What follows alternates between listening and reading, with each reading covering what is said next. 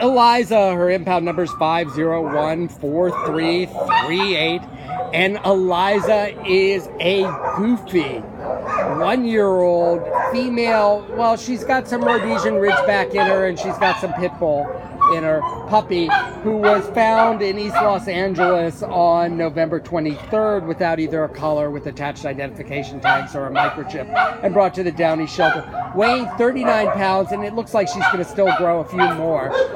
She is a high energy bundle of joy. She has no leash training whatsoever. She's a bit of a spaz on leash, but she is a loving spaz on leash. She loves people, and of all ages. She's going to be great with kids. With other dogs, we're not so sure. We think she'd be happier as an only pet. She needs a little bit of work on her socialization. But in terms of loving, this dog is huge-hearted.